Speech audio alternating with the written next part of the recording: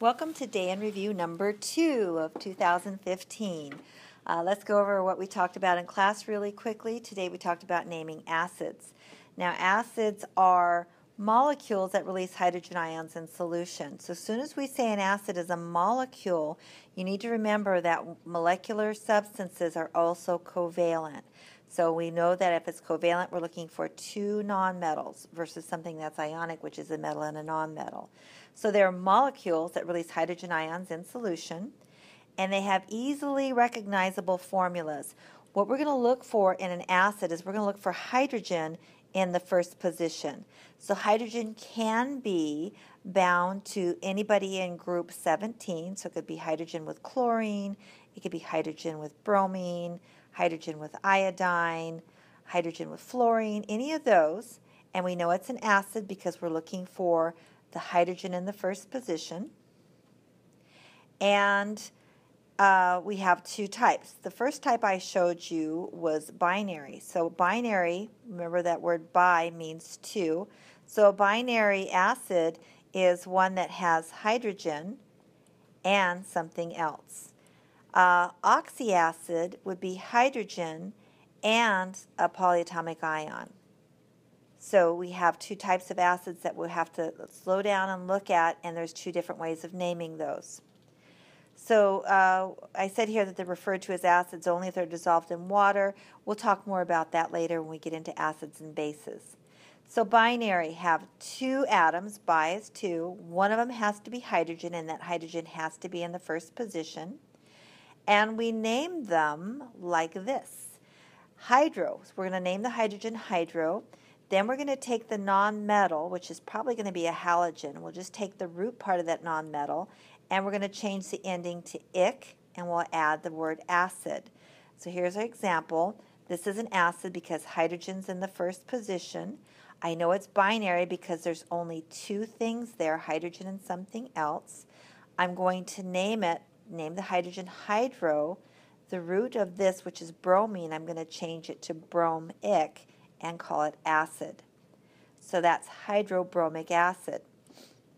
Here's the next one. This is also a binary acid. Again, I know it's acid because hydrogen's in the first position. I know it's binary because there's only two elements there, hydrogen and chlorine. So I'm going to name it using this method, hydro.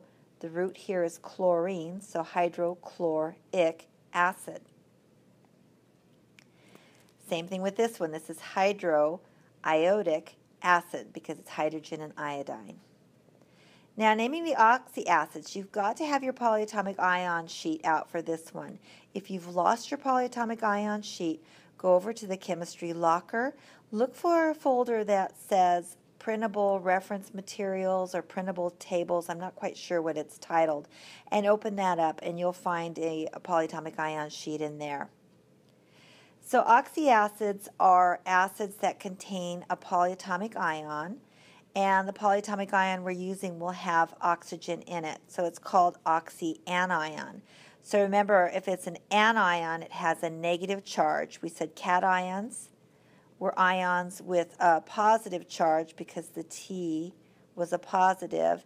And we could think of anions as a negative ion.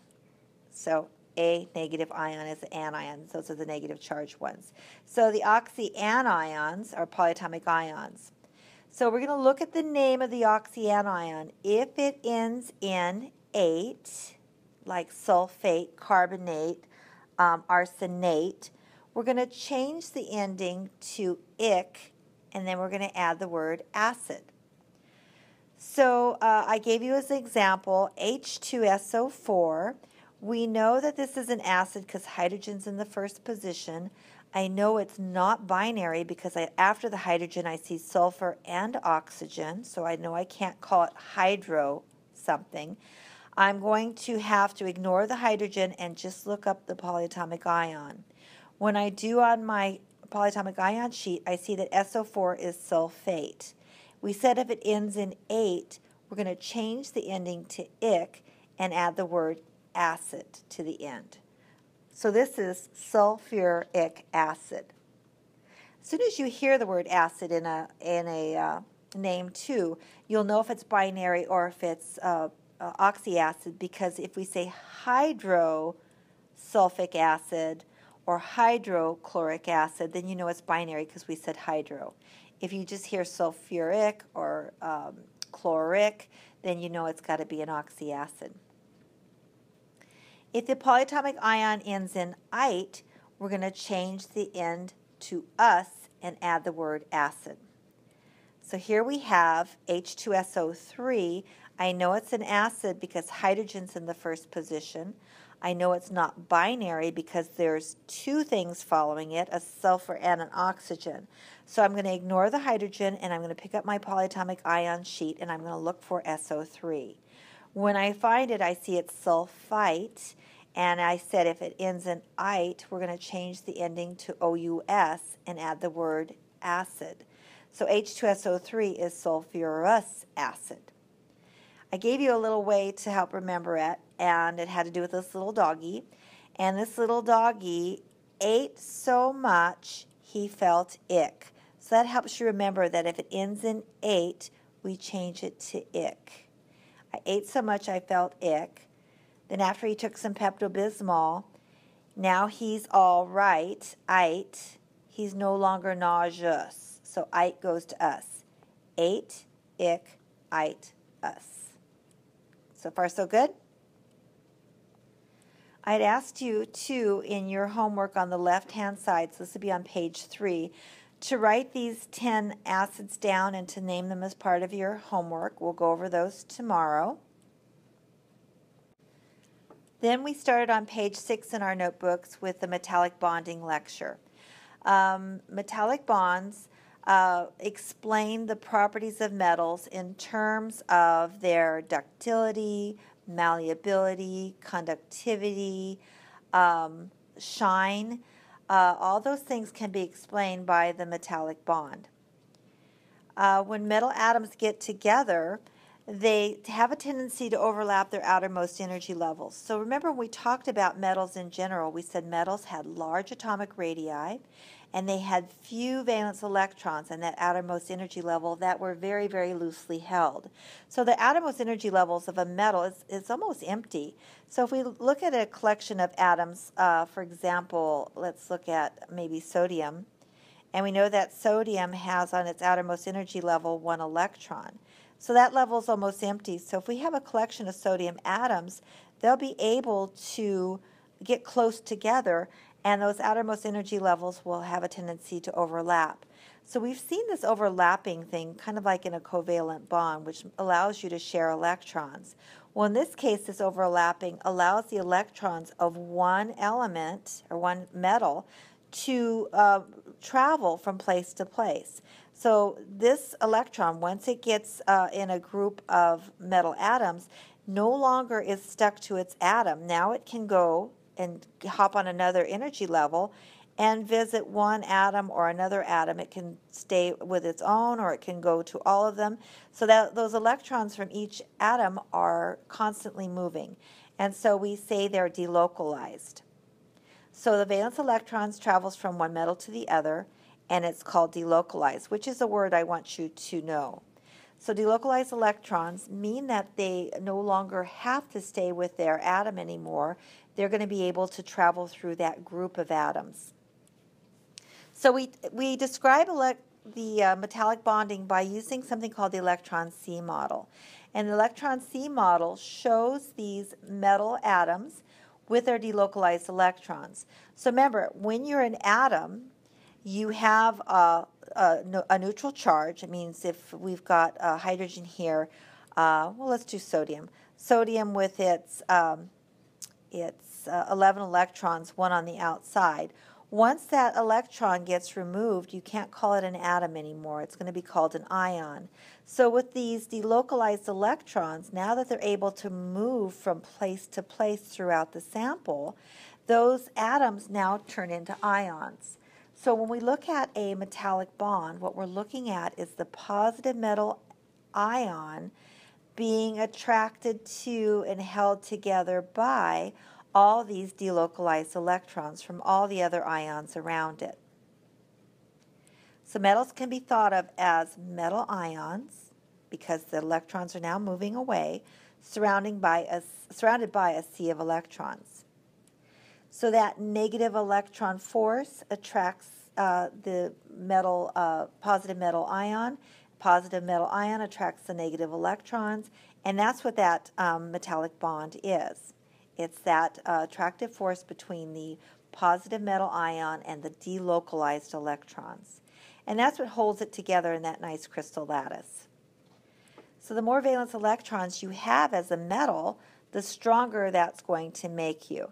So if this metal, each one had only one valence electron, it wouldn't be that strong. But if we had a metal that had 3 valence electrons, that would mean we'd have 3 times as many electrons holding those metal ions together. That would make that metal sample much, much stronger. So let's see how conductivity, malleability, and shine can be explained by the metallic bonding. So we know that in order for conductivity or for conduction to happen, you have to have 2 things in place. One of them is you need to have charged particles, and those charged particles have to be able to move. If they can't move, then you don't have conduction. So we'll say movement. So I gave you as an example when we talked about crystal lattice before, we looked at a crystal lattice of sodium chloride as an ionic solid. And we said that with sodium chloride, we have positive sodium ions surrounded on all 6 sides by negative chloride ions. And each of those negative chloride ions was in turn surrounded on all 6 sides by these positive sodium ions. So we have tons and tons of charged particles. The problem is those charged particles are locked in position by their opposite charges, and they can't move. So an ionic solid has the potential to conduct, but not as a solid, because it has to be able to move. When we compare that to a metallic solid, and we said the metallic solid consists of positive metal ions surrounded on all sides by these delocalized electrons. Now, since these delocalized electrons are delocalized, that means they have the ability to move. So if they can move, they can conduct in the solid state. So let's look at what these 2 things have in common. What do they both have in common? They both have charged particles. Now, let's look at the charged particles that they have in common. Each one of these has in common a positive charged particle that's a cation. So there's cations in the ionic and there's cations in the metallic. Now let's look at the negative charged particle. On an ionic solid, the negative particle is an anion. On a metallic solid, the negative particle is an electron. So that's where they differ. The positive ions are the same. They're both cations. The negative particles are different. There's an anion on the ionic and there's an electron on the metallic. That's going to make a big difference, too, when we talk about the ability of these substances to conduct. Metallic substances can conduct in their solid state because these electrons are able to move from place to place. Ionic solids cannot conduct in their solid state because all these charged particles are locked in position and they cannot move. So when the delocalized electrons move, when you put a source of charge next to them, that's called electricity. Those delocalized electrons can also interact with light and cause the metals to shine. That's where we get the reflection. Light tries to pass through the sample, strikes a delocalized electron, and becomes reflected back. That's why you can't see through a metal, but you can see through an ionic solid. The electrons in the ionic solid are locked into position. They can't move, so light can pass through them. When pounded, the metal atoms can rearrange themselves and the electrons will adjust into the orbitals of their new positions. Ionic solids can't do that. So let's look again at a crystal lattice of an ionic solid versus the crystal lattice of a metallic solid. Remember, with the ionic solid, we said that all the like charges, or all the charges were separated by opposite charges. So we have positive, negative, all the way through. With the metallic substance, we have our positive charges are surrounded by and separated from each other by those negative delocalized electrons. So let's imagine here that we're going to take a microscopic hammer, because this is very, very small. We're looking at ions here. And we take a hammer and we strike this area of the ionic solids. This one's ionic.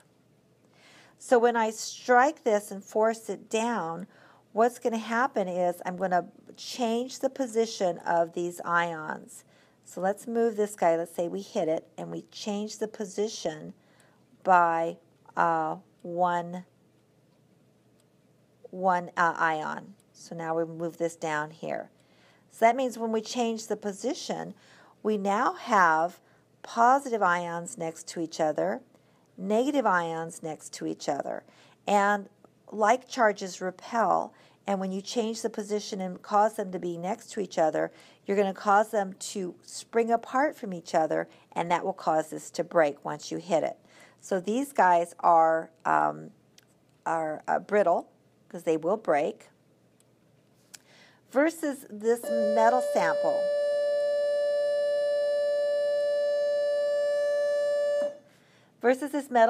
If we strike this metal sample and we shove these ions down one row, we're going to find that we still end up with the charges being separated from each other by those delocalized electrons. The electrons will travel along with it. So with a metal, no matter how many times you strike it with a hammer, the delocalized electrons are going to move along with those positive ions and always have them separating each other. So you'll never have like charges next to each other. So you can get a piece of metal like down to 1 or 2 atoms thick, very, very, very thin, and they'll not crush.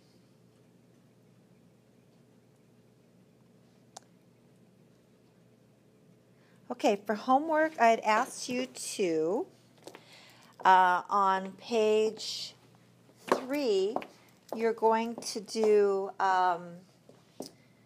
you're going to read page 250. And I want you to do on page 3, opposite your lecture. You're going to do 23 through 29. And I'm asking you to do that worksheet I gave you in class that has the naming, the formulas, and the covalent of the acids, naming the acids. I also asked you to bring 2 new pennies, so something from the year 2000 plus works the best. If you don't bring pennies, that's okay. But if you want to take your pennies home after we change them, make sure you bring 2 because it's kind of interesting. And that's about it. So hope this helped you out.